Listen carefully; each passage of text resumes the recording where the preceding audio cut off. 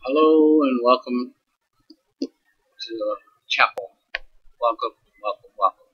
Welcome to the Lord's House of Prayer and Intercessory Ministry. I'm Reverend Wright. I've got something to say to you. The tongue can damage years of love. Your tongue could strike a person with goodness and evil. No matter what you say, it will always, always, always either make somebody happy or it can make someone in tears. They say that 90% of tensions of anger in families is caused by the wrong tone of voice.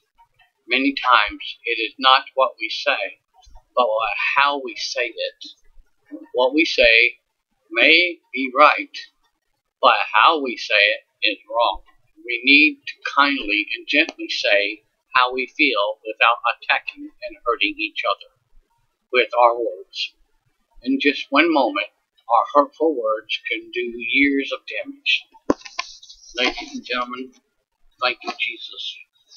Say the words of love, peace, joy, and happiness that Jesus has given us in our hearts, to where we can speak the praises of His joy from our lips.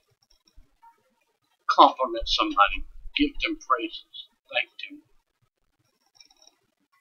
Give them the blessings from you. But if you don't, you walk with a hateful heart, with a hateful mouth. For years and years and years, they're going to turn around with such a hatred towards you that without God, He's not going to be able to turn him or her heart around.